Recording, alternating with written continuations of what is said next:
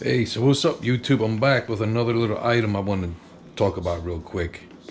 I'm back. I'm using air guns. I got this one, the Desert Eagle by, what's this called again? Cybergun. There we go, Cybergun. All right. I'm not gonna get into the specs of this gun because there's plenty of videos out there about it. Just gonna tell you quickly what I've experienced since I got it on Wednesday. I like it. It's life size, real size, a little heavy and all that stuff. It's cool. Like I said, I've seen lots of reviews on this gun on YouTube, but for the life of me, I don't understand why this is metal and the rest is plastic. You got metal sliding on plastic, which to me doesn't make sense. That's gonna wear out faster than all my relationships. But this switch also gave me a problem. You cock it back, here it is. This is plastic. The inside, one of the main parts, is plastic too. So when you shoot this all the time in automatic or fast on single fire, that something in here is gonna break. I don't know if you can hear that. Something in there's already loose. So I gotta ship this bad boy back and get another one that's better.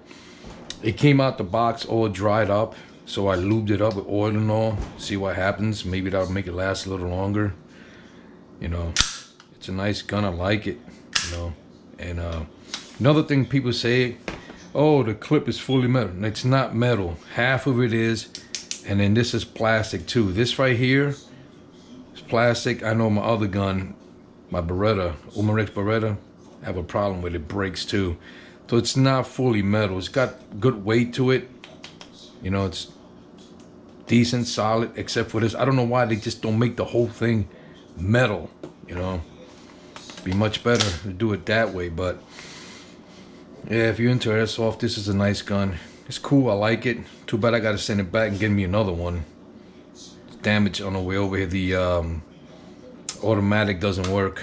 Something's wrong with this switch. You can just see it jumps.